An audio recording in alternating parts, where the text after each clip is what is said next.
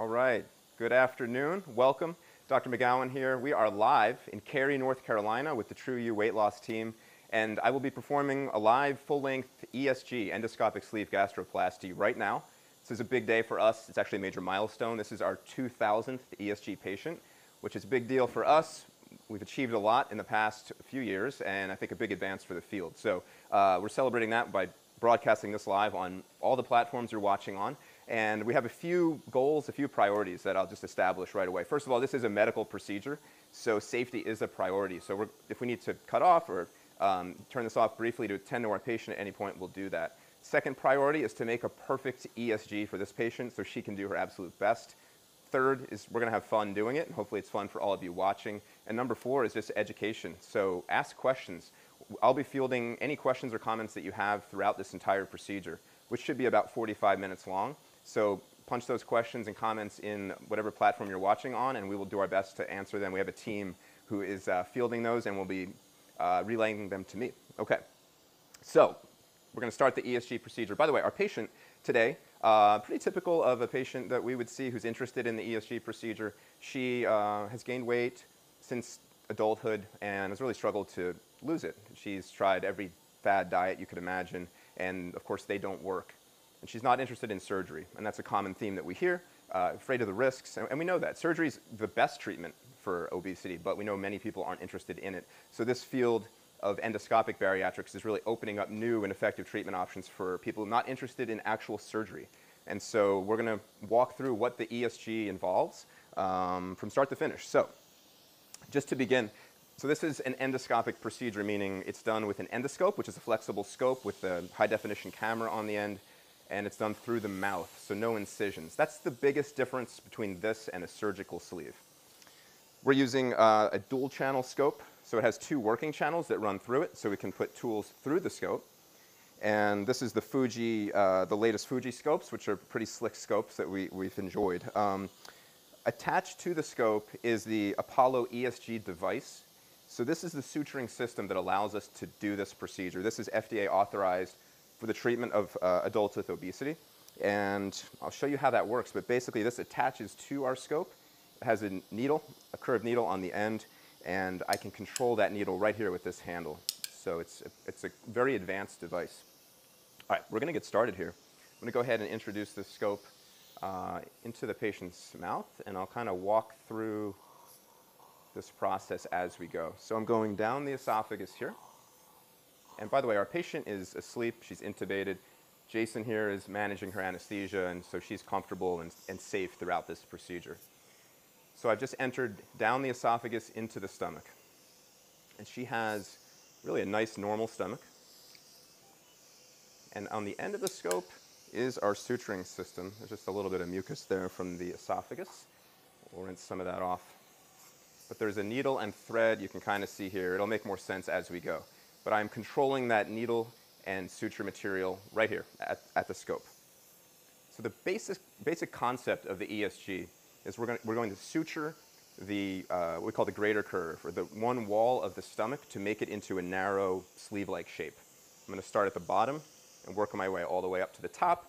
We don't go all the way, and I'll explain that later on, but basically the majority of the stomach, the front wall, anterior wall of the stomach, we will suture. And the end result is a stomach that's about 80% smaller when we're finished. And that's how this patient's going to be able to eat less, not feel overly hungry, and lose weight over time. Okay, so that's the overview. So I have this suturing system attached. Just to mention two other devices that are a part of this. This is called the anchor exchange. It's basically a needle holder. This allows me to hand the needle back and forth as I'm suturing in the stomach. And then we have a helix device, which allows me to grab the stomach and pull it towards the scope so I can then pass the needle through. So those are the main tools that we'll be utilizing. All right, and I'm just going to start this process, and then we'll start taking questions as we go. So everything is loaded and ready. And I also have a foot pedal, which allows me to rinse the stomach and irrigate the stomach if needed. Now, by the way, there is a little bit of bleeding during this procedure. It's normal. The stomach has a rich blood supply. It's magnified on the view that you're seeing. It's really not very much, but that's completely normal. But just be aware if, because you will be seeing that. So we start at the bottom of the stomach at the level of what's called the incisura, kind of right here. You see this ridge. And so actually, this is Rocher, by the way, the world's most experienced ESG technician.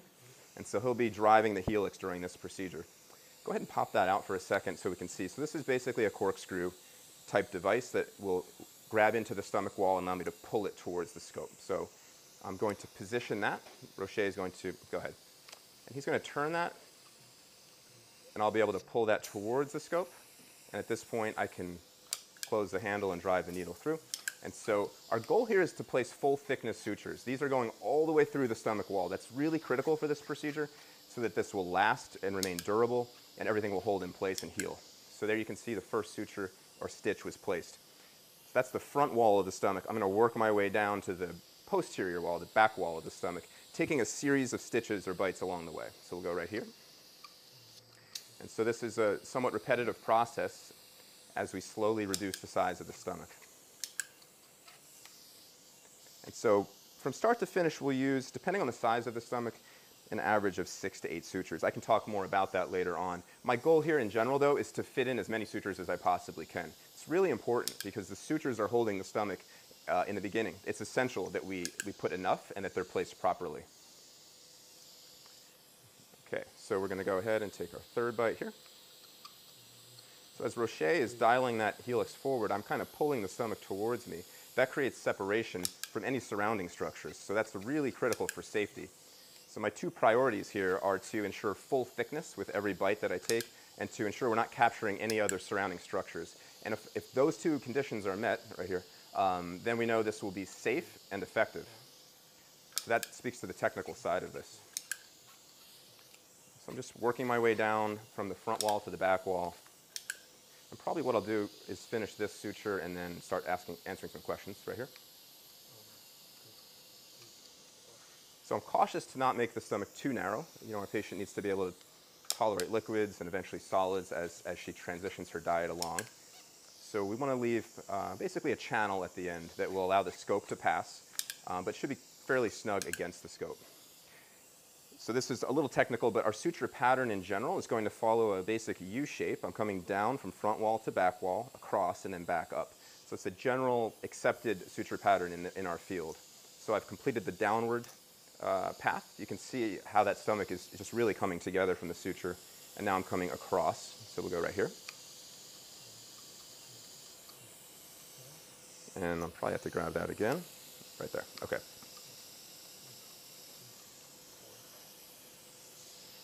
So pulling in the tissue and closing the handle, and that drives the needle through. On my side, I'm able to feel basically a click or a small crunch, which tells me the needle has passed through all layers of the stomach. That's really important feedback for me, so I can ensure that every stitch is placed full thickness. And now I'm just making my way back up in this U-type configuration. That serves an important purpose, this shape, the suture pattern we're doing, because once I tighten the suture down, the stomach will be both shorter and narrower with each suture that we place. And so it's really this sleeve-like, scrunched-up stomach shape in the end.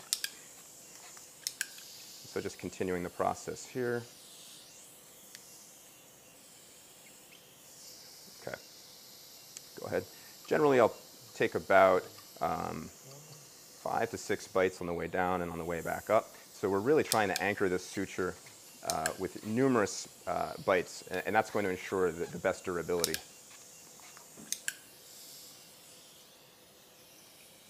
Okay. We're getting back to where we started, so the suture's nearly finished.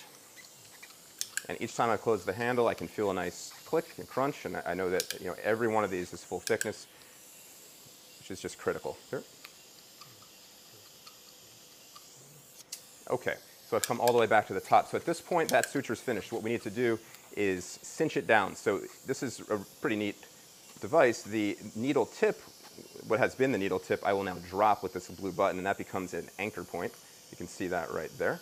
So one end of our suture is anchored by the needle tip, basically like a little metal tag. And on the other end, we're going to lock it in with something called a cinch. So Rocher is going to load that now. The cinch is basically like a little plastic plug that will lock the other side. And so this suture is not dissolvable. It will remain in the stomach wall permanently, but it's safe to remain in there long term. And this is a normal amount of just minor bleeding that we see during this procedure. Once I cinch down this suture, all of that will stop. So I'm advancing the cinch device. And there you can see it. So there's a little white plug at the tip and kind of a white ring. As Roche deploys this, it will pull the ring, it will pull the plug into the ring, and that will lock and cut the suture. So I'm going to position myself here, pull in all the suture slack. So I want this nice and snug. Not too tight, but right about there. So we'll go ahead and cinch that. And so that's one suture complete. And then the process will continue another 5, 6, or 7 times probably for this patient. All right, so I'm just going to clean up a little. And I think if there's any questions or comments, Colleen will go ahead and start asking those. Our first question is from Dave on Facebook. How long does the surgery take? Thanks, Dave.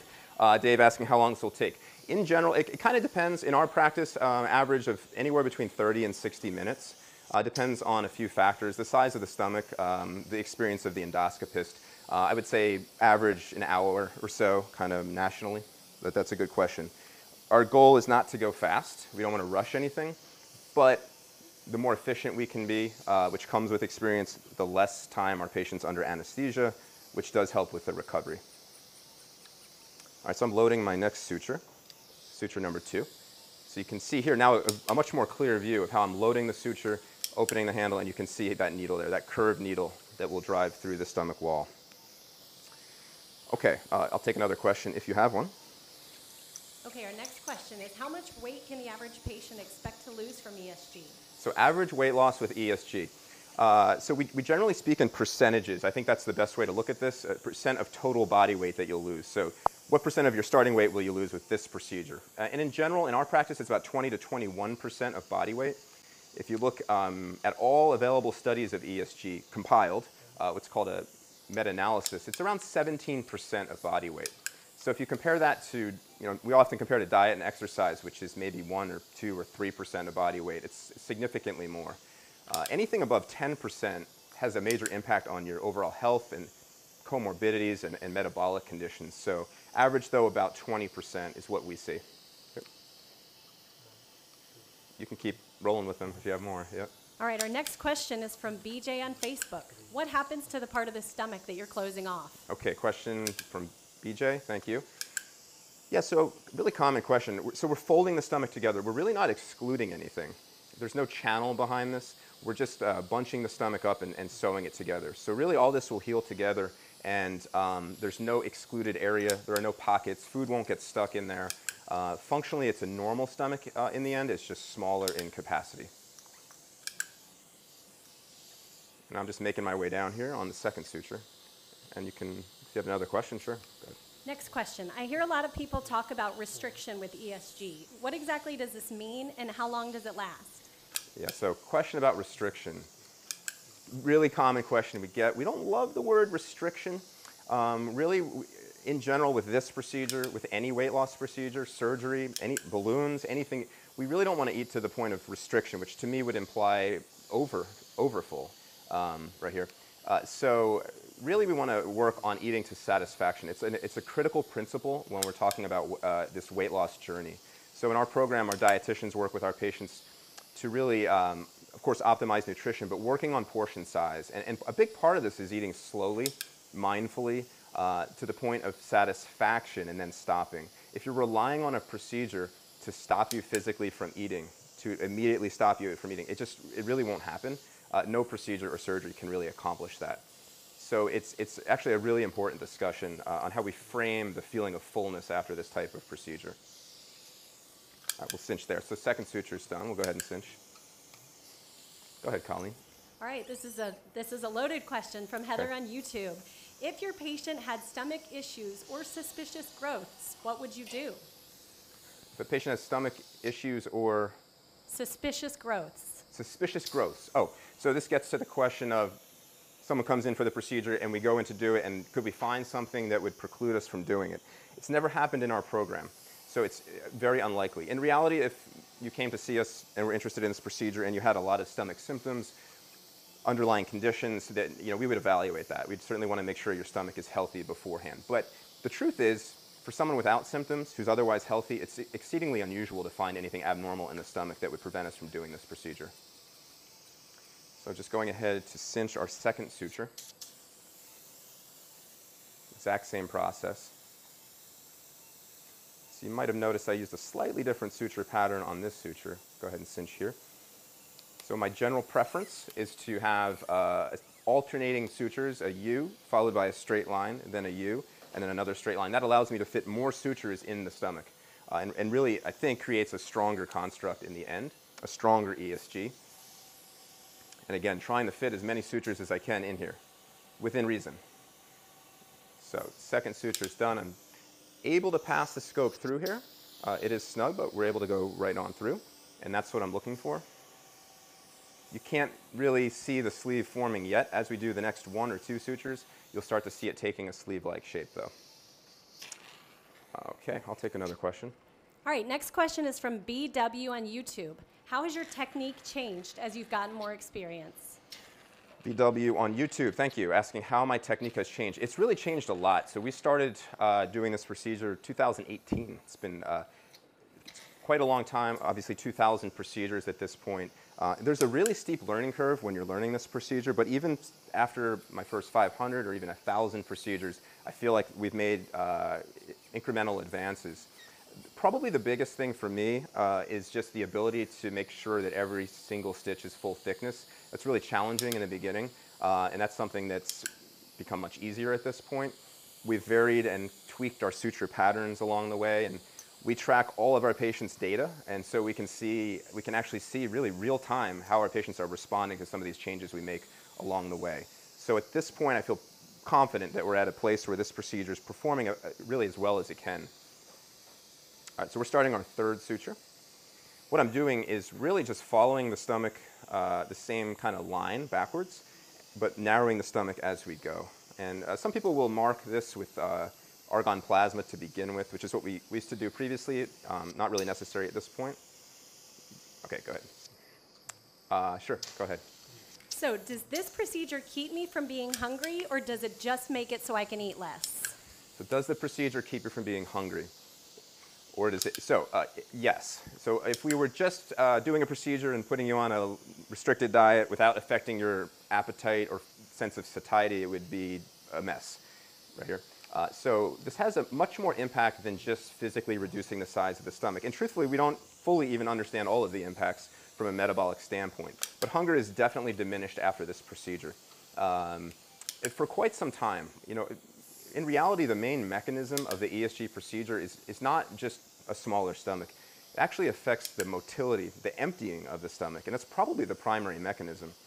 So when you eat, food stays in longer, significantly longer, on the order of 80% longer for quite some time, even a year and a half, the stomach empties more slowly. So what happens is when you eat, food stays in the stomach, you feel more satisfied, it takes longer to empty, and then your hunger is diminished throughout that time. So yes, the flip side of that is we are not surgically removing any part of the stomach. So if you compare this to a surgical sleeve, that is a key difference.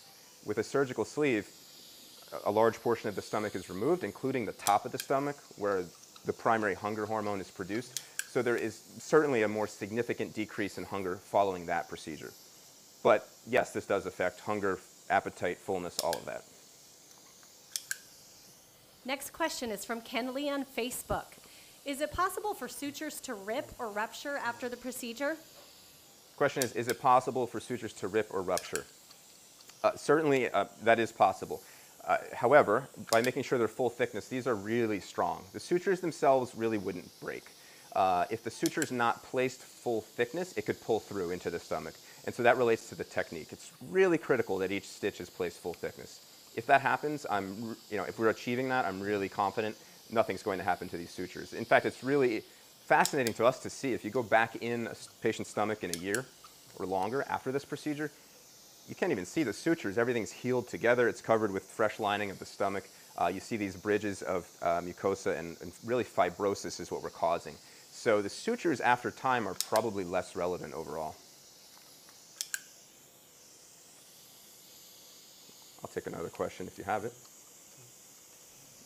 We're just making our way back from the back wall to the front wall here on the third suture. Next question is, who's a good candidate for this procedure? So who is a good candidate for this procedure? Well, really anyone who has struggled to lose weight, has tried diet and exercise and not succeeded, perhaps who isn't interested in surgery and looking for other options, anyone who fits those criteria could be a candidate. In general, we would say a BMI between 30 and 50. That is the FDA indication for this device, but the procedure can be safely performed outside of those bounds as well. What I would look for in a patient is someone who is motivated, who's ready for a change, who really feels that this is the procedure for them, who's ready to work with our team for the next year or more. That's a great candidate. Yeah. Okay, next question is from Queen Jared on TikTok. How long after the procedure is it safe to conceive? How long is it safe to conceive? Okay, so yeah, pregnancy after this procedure, great question. So it's safe fairly soon, but we would of course recommend waiting. You're on a weight loss journey.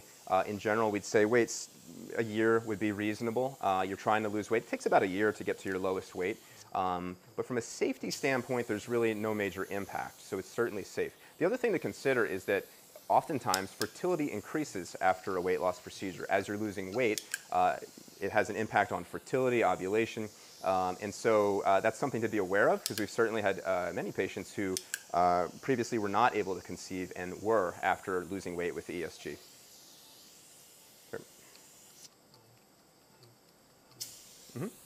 Next question. Can you tell us how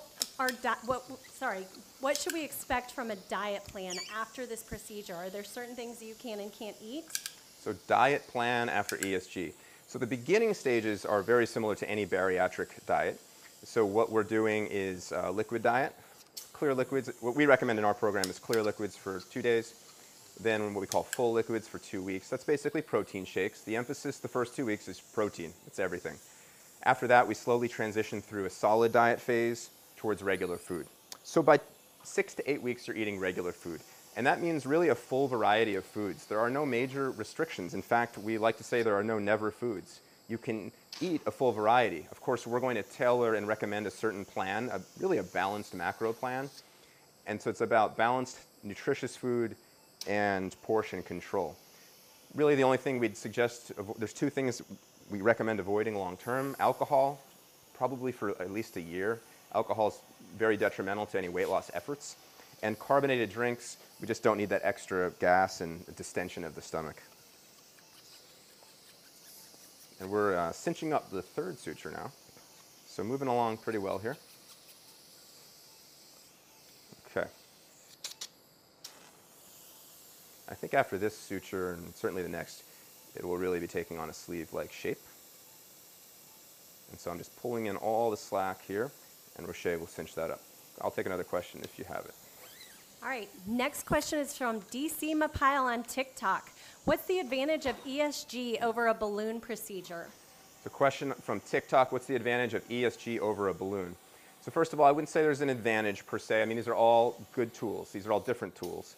It's really about what works the best or is the best fit for an individual. In general, though, the weight loss is more predictable and greater with the ESG procedure. With a balloon, the average weight loss is, depending on the studies you're looking at or the program you're in, somewhere between 10 and 15% of body weight. It's about 15% in our program. With ESG, as I mentioned, it's 20% in our program, so that's a comparison in terms of weight loss. There's no question ESG is easier to recover from for most people. Balloons can be a little bit rough in the beginning. There's just seems to be more symptoms, and they can be ongoing. Whereas with ESG, once they resolve, they resolve. So those are big differences. Just from a procedural technical standpoint, this is a longer-term procedure. Obviously, we're suturing the stomach, whereas the balloon is reversible. So you don't have that support from the balloon after the 6 months or so that you have it. But a balloon can be a good option for someone who wants a completely reversible procedure. That's an important point. All right there. Okay. Next question is from Angeline on TikTok. What's the downtime after this procedure? What is recovery like? Okay, question about downtime. That's one of the advantages of ESG is the shorter downtime. So it's actually fairly brief. We generally say 2 to 3 days of downtime, returning to work maybe in 3 to 5 days. Most of the symptoms are just a day or two after this procedure, and that's mostly gas pressure, bloating, cramping, maybe some nausea. it does improve quite rapidly. So low energy, maybe for a couple more days, but within a week or so, everyone's should be feeling quite great. With the surgical sleeve or surgical procedure, it's longer. There's incisions, there's about 6 weeks of healing time. So that is a key distinction. This question is from Dave on Facebook. Does a patient come back at any point for follow-up evaluation? Question about follow-up after the procedure. Follow-up is more important than the procedure. It's really, really critical is the aftercare that you receive after a procedure like this, or a surgery, or any other weight loss endeavor. You can't just have a procedure.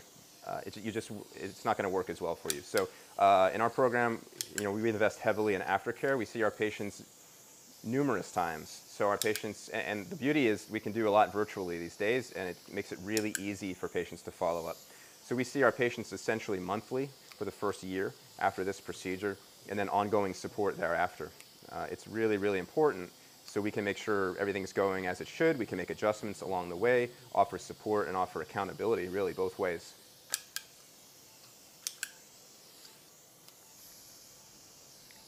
You can keep going, sure. Next question is from Flo on LinkedIn, who wants to know, do adhesions occur over time with this procedure? So Flo asked about adhesions after this procedure. Well, not really external to the stomach. Assuming we're being safe and avoiding grabbing anything external with our needle, there would be no external adhesions. So that's an advantage of this procedure. It's a stomach-sparing procedure. We're not altering the stomach, and we can access the stomach if needed ever in the future. But we are kind of causing, I wouldn't call them adhesions, but it's this fibrosis effect that we're inducing by suturing the stomach, which allows it to stay in a smaller configuration longer term.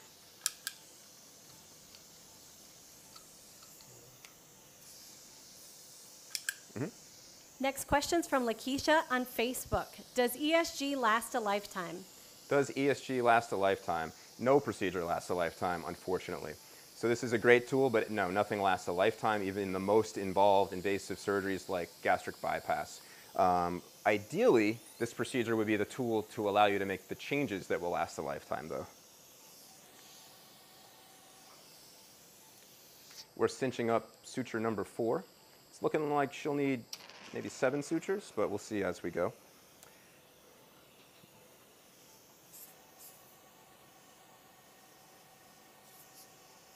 So stomach starting to take its sleeve-like shape. We're about halfway up the stomach with 4 sutures, and that's pretty typical. Now I will suture all the way up to the level of where the esophagus is, but then I'll stop. So we don't want to suture the very top of the stomach, which is called the fundus, for a couple of reasons. It's a thinner walled area. It's actually quite thin, just a few millimeters, so there's a little bit greater risk.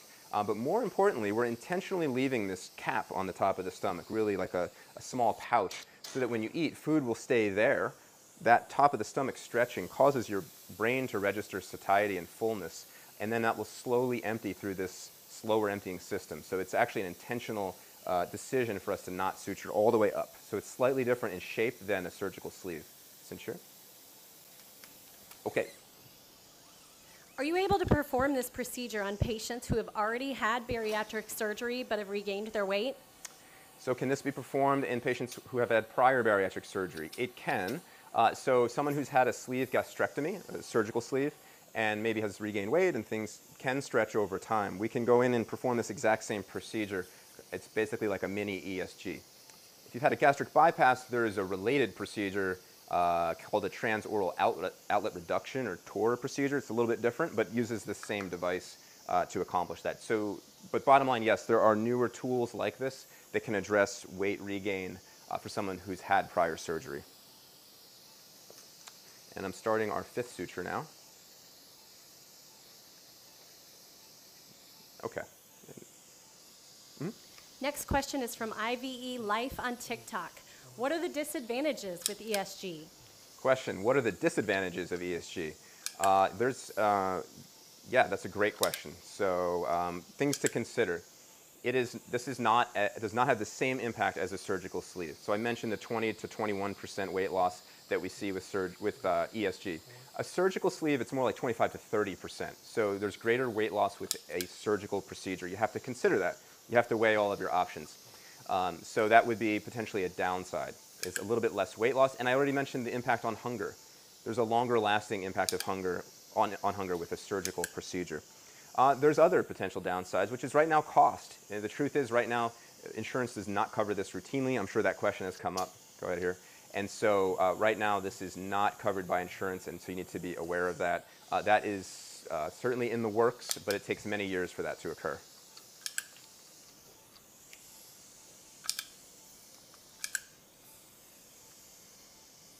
Next question is from Roha Cobbs 3 on TikTok. Can a diabetic get this procedure? Question, can a diabetic get this procedure? Absolutely. In fact, this procedure is quite effective for improving and reversing diabetes. So the weight that you'll lose, we see improvement in glucose control. So many of our patients have reduced or completely come off of their diabetes medications, seen improvement in A1C, and that's been shown in studies as well. So absolutely. Really, we focus on the scale, but in reality, this is about improving health. So with this procedure, we see improvement in diabetes, high blood pressure, high cholesterol. And again, that's really what it's about. Next question's from Heather on YouTube. Is this procedure reversible? Question, is this procedure reversible? Theoretically, yes, but in reality, there wouldn't really be a reason to reverse it. And also, if done properly, as I mentioned, this heals in a really durable manner, and you can't even really see the sutures once it heals fully. It would be pretty hard to reverse. So a poorly done ESG is easily reversed, but I would say in general, not easily. That's the answer. Now, it can be converted to other things. That's important. So let's say you have ESG, lose weight, do really well, but down the line, I've already established that you can, of course, regain after any type of surgery or procedure. This can be converted to other things. We have to be realistic that obesity is a chronic relapsing condition, and so this at least allows you to move on to other things if needed. Mm-hmm.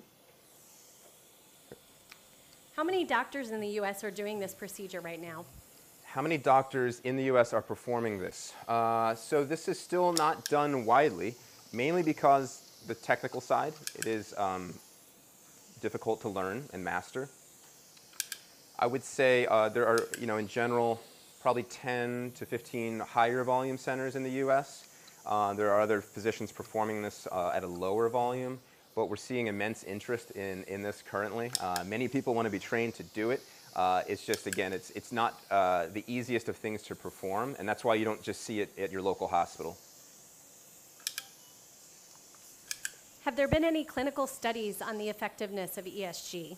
Have there been clinical studies on the effectiveness of ESG? There sure have, numerous studies, but the most important one is the randomized controlled study of ESG called the MERIT study, which was just recently published, and this was the highest level evidence looking at ESG compared to a control group. And so this was a 9-center study and 200 plus patients. And basically what that showed was ESG led to around just under 50% excess weight loss. Of the excess weight that patients had, they lost about 50%, compared to patients following the same diet and lifestyle program who lost just a couple of percent, just about 3 or 4%. So a huge difference in terms of efficacy. That proves that, and because it's a randomized study, that proves that this procedure works. Also in that study, the patients were followed for 2 years, and the majority maintained their weight loss for 2 years, so speaking to the durability of this procedure. There have been thousands of other publications worldwide which show really consistent results with the ESG, regardless of the type of program or practice or endoscopist. Next question's from Lisa on Facebook. Can someone with reflux get this procedure, and will it make it worse? Question from Lisa on Facebook. Can someone with reflux have ESG? That's an important question as well. It's another one of the key differences between ESG and surgical sleeve. So we know that a sleeve gastrectomy, the surgical procedure, worsens reflux. In fact, new onset or significant reflux occurs in 20 to 30% of patients who have a surgical sleeve. We don't see that with ESG. It was a nice surprise in the field that ESG does not induce reflux. In fact, the rate of significant reflux is maybe 0.4 to 2% if you look at the studies that are available. We really just don't see it much in our program. In fact, we are more likely to see improvement in reflux So you are still a candidate if you have underlying reflux. If you have a hiatal hernia, we can still perform this procedure. You'd still be eligible. So that's a definite advantage. So we're cinching our 5th suture now. And we're getting there. Okay. I'm ready for more questions if you have them. Next question is from Sentimental Charles on YouTube. Is there an age restriction on this procedure? All right, Sentimental Charles with the question from YouTube. Is there an age restriction? In our program, we recommend this. This is just our preference for patients 21 and above. There is not really an upper limit per se. We perform this procedure safely in patients well into their 70s. Really, it would depend on the general health and other medical problems of the patient, but that's our general range. If a patient regains weight several years after this procedure, can it be done again or retightened? Can the procedure be retightened after it's been done if someone's regained weight? It can. So that's another advantage of ESG. It can be redone safely. Just like revising a surgical sleeve, we can just go in and tighten an ESG. And we do know that if you've responded really well to the ESG originally and maybe gained weight for whatever reason, you will respond to a revision well. For someone who didn't respond well to it to begin with, we might not recommend a retightening. That might be a scenario where you need to move on to something that's more invasive to have a greater impact on you.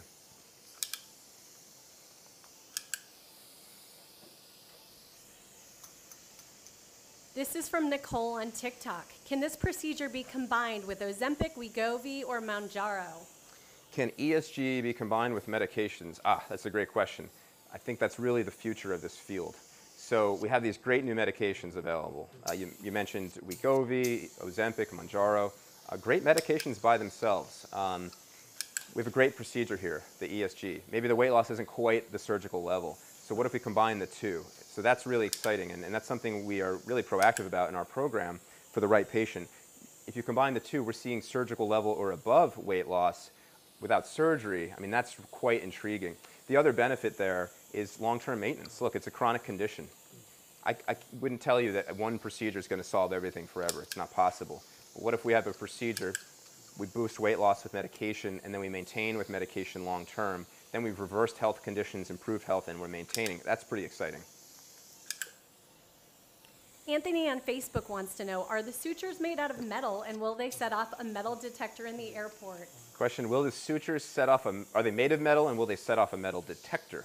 So the sutures are polypropylene, it's like a plastic type material. There is that little metal anchor on the end that I explained earlier on in the procedure. Those stay in place. They look like staples on X-ray. They will not set off a metal detector, though. They're visible on X-ray, but otherwise, no, they won't set anything off. They're basically stainless steel composition. So they're safe to be in there, and they won't cause any issues.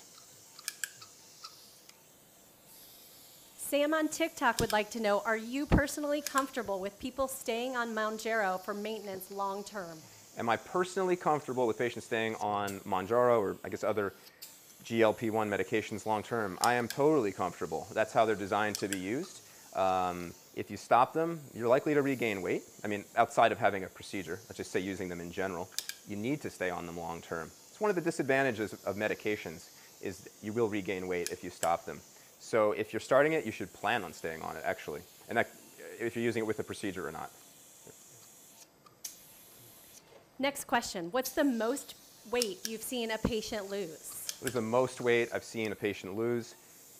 It's not all about the weight, but we've had patients, many patients lose well more than 100 pounds, numerous patients, which is always, of course, very exciting to see. But some patients only need to lose 30, and that's an incredible achievement as well. But yeah, we've seen a full range. Here. And we're wrapping up our 6th suture here. Go ahead and cinch that. That's 6, right? Yeah, okay. I'll take another question whenever you want. All right, Harry from YouTube wants to know, are there less complications with ESG than you see with a surgical sleeve? Harry from YouTube, are there less complications than with a surgical sleeve? Far less. So I mentioned advantages would be recovery way quicker. Risk is much lower. The other benefit was the reflux issue that I talked about. But yeah, as far as risk, if you look at published studies, the average risk of a complication is 2%, with ESG. That is less, especially if you look long-term at surgical complications, it's significantly higher than that. There are really no long-term proven complications of ESG, but let's say 2% in all published studies. In our program, it's 0.1%, and that's really low, and we're certainly comfortable with that and happy with that. It's not zero, so there are risks, infection, bleeding, perforation. These things can happen. You need to be aware of it, but thankfully they're much, much lower than with a surgical procedure. Cinch. Okay, so we've completed 6 sutures, and we're getting there. So you can see how the stomach is really sewn together along that wall, and we're coming up near the top of the stomach. I'm going to go ahead and do a 7th suture and possibly an 8th, but we're getting near the end of this. You can go ahead with another question. Heather from YouTube wants to know, how many procedures make you an expert? Question, how many procedures make you an expert? That's an interesting question. So first you have to master this device. That takes probably 25 to 50. Then you have to master the technique. I would argue takes in the hundreds. But truthfully, we reached this point where probably after 500 or 1,000, we really felt we hit our stride with this procedure. So it's like any other procedure. It takes repetition. You have to just do these movements numerous times. But then there's also the patient management side, understanding how patients recover, what's normal, how they should be losing weight, how can we ensure the maximum weight loss. There's all that other aspect of this that's part of managing the patient. It's not just the procedure. Next question is from YouTube. I'm going to do my best not to mess up your name, but I think it's Jay Applebacher. What is the process for someone who lives in another state and can't make it in the office for an appointment? So Jay asks, what's the process for someone who's out of state who can't come in the office for an appointment? So I had mentioned earlier that we have virtual platforms available now, which is really nice. So for our patients who are out of state, so our patient today came from Texas. We will generally do a consultation virtually to get to know them. Our dietitian will meet with them virtually. Of course, you come in for the procedure and then can return home safely, and then we can continue follow-up virtually as well. So that certainly makes it possible and easier and more practical for out-of-state patients. But truthfully, we offer the same for our local patients. Having someone come into the office for a follow-up is a barrier to follow-up. So we really favor virtual follow-up whenever possible. You can hop on a Zoom visit with your nutritionist when you're on a lunch break or whatever you're doing. And so that's a really nice thing that we found. What are some of the keys to success with ESG? What are the keys to success? So that gets to what I was just saying, the aftercare. It's #1 key to success. We know that patients who see us more do better. It's no question. Again, it allows us to help you. It allows for accountability. But the more times we see you, the better you'll do by far. So I'll always emphasize that as the most important. You can't just have a procedure and go on about your way. The other is the procedure. It does matter. The technique has to be done right. Every suture has to be full thickness. That really does make a difference. And then I think having realistic expectations. A big part of this is just before having the procedure, understanding what the averages are. How much will you lose? Is that within your goals? We want to be realistic about what we can achieve and then achieve that goal. Avid Camper wants to know on TikTok, would you recommend Mounjaro before having a surgical or procedural intervention? Would I recommend medication before having a surgical or ESG procedure? So it really depends on the person. We have these great medicines. They're fantastic. Wegovy, 15% weight loss. Mounjaro, not approved for obesity yet, but maybe 20% weight loss. It's impressive. There's some problems with medications. One, they're really hard to get right now. So Wegovy is not being manufactured currently. Mounjaro, again, not approved for obesity. Insurance doesn't cover them reliably. So in theory, they're great. They are very hard to get. So that's one thing. The other is what I mentioned about you have to remain on them long term. And that's fine if you're willing to do it. It's great if you're willing to do it. But a lot of people, we realize, don't want to be on a medication, an injection forever. So that's an important consideration. I guess the other thing is the impact of a procedure is different than a medication. Our patients lose, with ESG, 15 to 17% of their weight within 6 months. You know, a medication like Wegovy is going to take a year or more to induce that type of weight loss. So it has that greater immediate impact. And of course, you're not relying on a medication to reach that. So those are all the things you'd want to consider. It's really about, again, what's best for you, what are you comfortable with, but you want to look at all your options, whether it's medications, balloons, ESG, surgery. These are all great tools. Keisha from Facebook wants to know, what kind of results do you see in patients with hormonal imbalances like PCOS?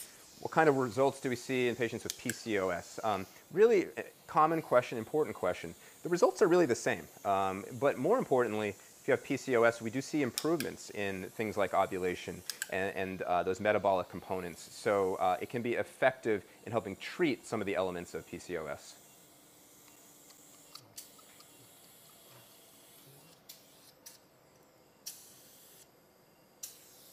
Okay. Why did you choose to work in this field? Why did I choose to work in this field? Yeah, this field's amazing. So, I mean, you see the technology we're using. It's exciting. We love the innovation here, the advancement that's occurring. But really, it's about helping people lose weight. I mean, that's the best. In medicine, we don't get exposed to, really not trained to help patients lose weight when we come through residency, med school. And so for me to be able to have these tools to help treat patients, it's the best. When someone loses weight, their health improves, their confidence improves, everything improves. And for me, it's immensely rewarding.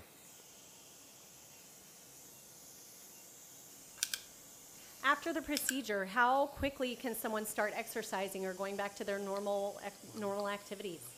So how quickly after can someone exercise? So first of all, we recommend immediately starting to walk. So a lot of the early symptoms, all that pressure and gas goes away if you move. So our patient today will get up and start walking later, and we'll walk around the neighborhood, go to a store, whatever she wants. We want her moving.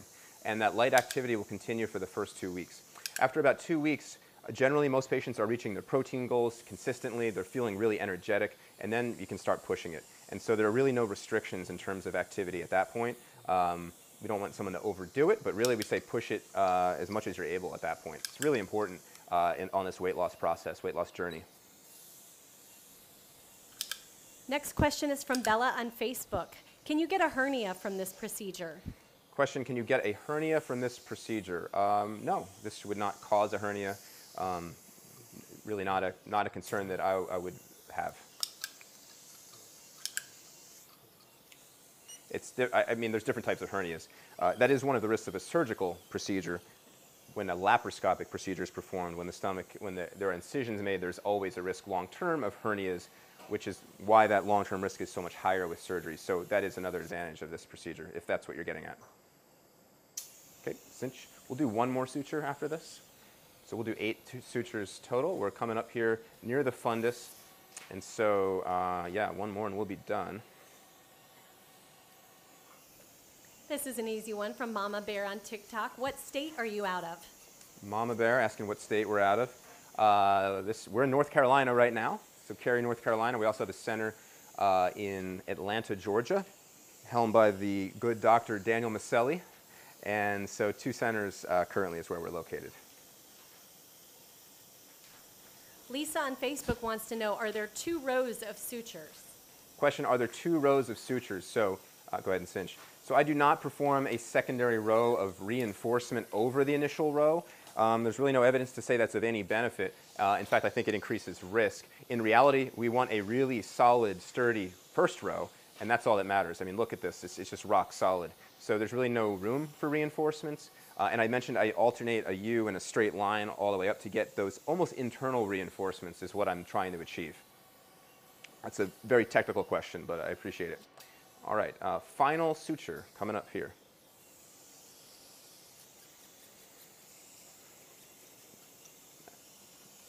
So our patient, after the procedure is over, she'll recover here for until she's nice and awake. We'll make sure she's comfortable. She'll then return. She's staying in a local hotel, and then stay in town for a couple days. We want to see her back tomorrow. It's really important. We want to see all our patients the day after to make sure everything's going according to plan, and also to give some IV fluid. We like to really hydrate aggressively in the beginning so that there's no dehydration, which is one of the risks of a procedure like this because it's so difficult to get liquids down at first. But that gets easier each day. So she'll start her protein shakes in 2 days, and then she'll be feeling great after that. JR Mommy on TikTok would like to know, what other procedures do you perform? What other procedures do I perform? So I specialize only in the endoscopic bariatrics. So ESG is the main procedure we perform. I mentioned revisions earlier. So a large portion of what we do is revisions of prior surgical sleeves or gastric bypass procedures. And then we also specialize in weight loss balloons. So the Orbera balloon and the SPATS 3 balloon, which is a newer adjustable balloon, we're involved in their clinical study. And then we have an entire side of medical nutrition therapy. Patients who don't want procedures need help losing weight, so that's where those medications come into play. And so we manage patients on those, still working with our dietitians in a comprehensive manner. Cheyenne from YouTube asks, do you include the fundus in your procedures? Question, do I include the fundus in the procedures? Well, we're getting to the fundus. We are basically in the fundus right now. And with an ESG, I will stop short of suturing the entire fundus. So that's important. I mentioned why earlier. Basically risk and technique intentionally. We want to retain that fundus to serve as a reservoir for food. Okay? Flyboy on TikTok would like to know, I weigh 350 pounds. How much weight could I lose with this procedure? So Flyboy asks, he weighs 350 pounds. How much weight could he lose? So again, we speak to averages. So at 350 pounds, the average would be a little bit above 20% body weight. But let's just say average would be about 70 to 80 pounds. Could you lose more? Of course. Could you lose less? Yes. But that would be the average that I would expect.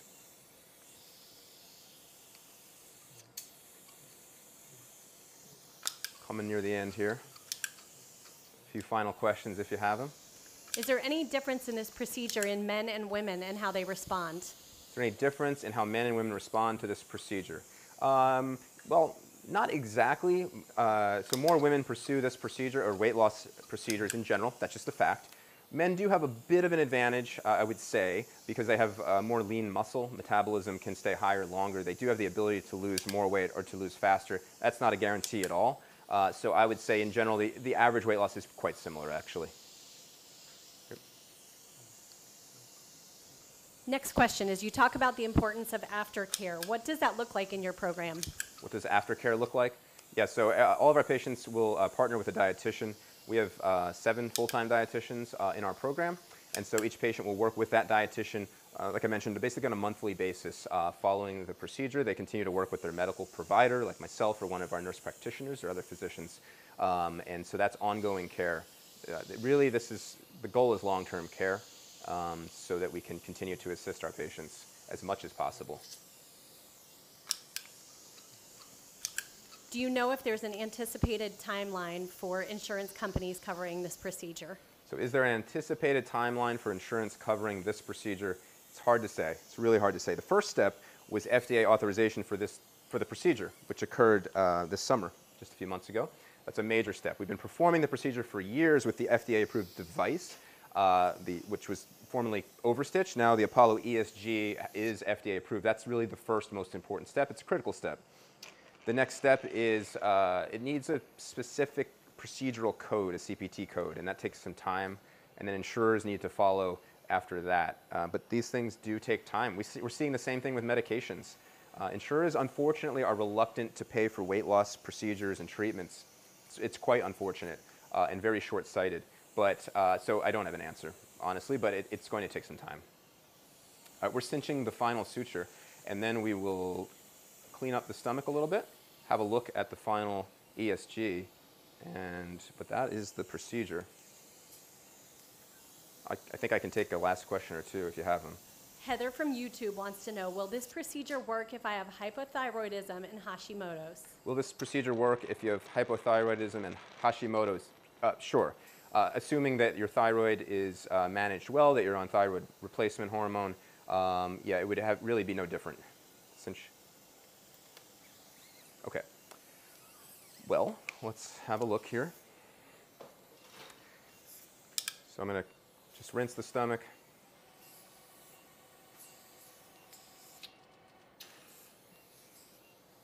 And so the fundus up here has been left untouched. That, again, is intentional.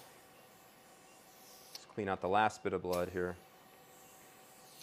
There should, of course, be no bleeding at the end of this procedure. All right, I'm suctioning all of that out. If you do have another question, I can... No, we're good? Okay. All right, that's fine. So that took about 45, 50 minutes. 8 sutures. So our average in our program is 6 to 8 sutures. I think that's a good number. Anyone, if you're using less than 5 or 6 sutures, it's simply not enough. You can't expect that to hold the stomach in place in this configuration. I think that you certainly need more than that.